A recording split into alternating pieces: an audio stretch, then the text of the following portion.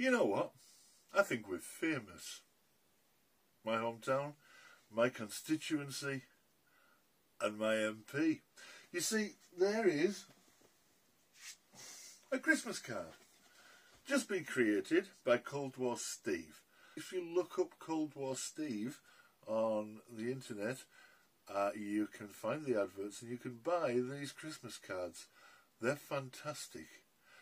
What has happened here is the most bigoted, the vilest, the most narrow-minded and mean-spirited of all of our politicians has been photoshopped onto this card.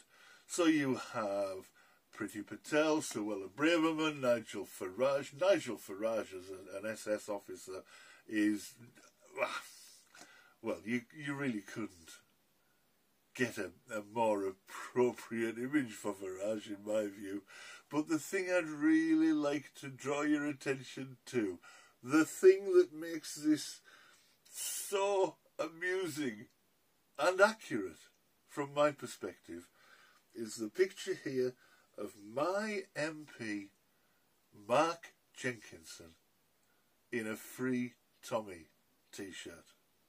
This is a guy who at the hustings in 2019 told me that he was in favour of law and order, and yet he's there in a Free Tommy t-shirt, which just illustrates that what he said at the hustings about the Conservative approach to judicial review and to law and human rights being enshrined in law was either a direct lie or he was too stupid to understand what was written in his own manifesto. But that's not all. It's not just about Jenkinson. There are many others in this card, Welcome to Dover, mocking a couple of refugees, a couple of immigrants, who are a little bit brown. The woman is pregnant, the man is leading the donkey with her on the top.